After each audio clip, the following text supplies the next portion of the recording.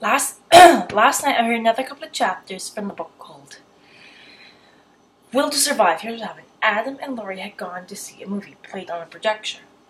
I was trying to find the video, the clip from Corner Gas of the lobster scene with the projector, but I couldn't find it. I'll get Mom to help me find that later. It was extremely good. Adam had gotten Herb to help him go to Lori's. He had noticed a distinctive gape in his walk. Herb is getting extremely old. I'm not sure how much longer he'll last. I hope he lasts long enough that they can use him to help. I still think he was somewhere in the military. Or in the peacekeeping force, but I honestly just have no clue still.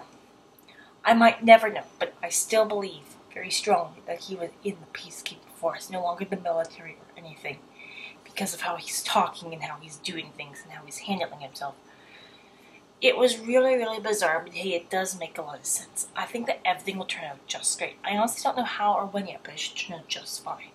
I will find that video with Mom's help, but I'm not sure what it's called. The episode is. But I will find that episode and put it in my blog post because I believe that's very important. Really bizarre, but hey, it does make a lot of sense. I think that everything will turn out just great. There really isn't much else to say, so that's all for now.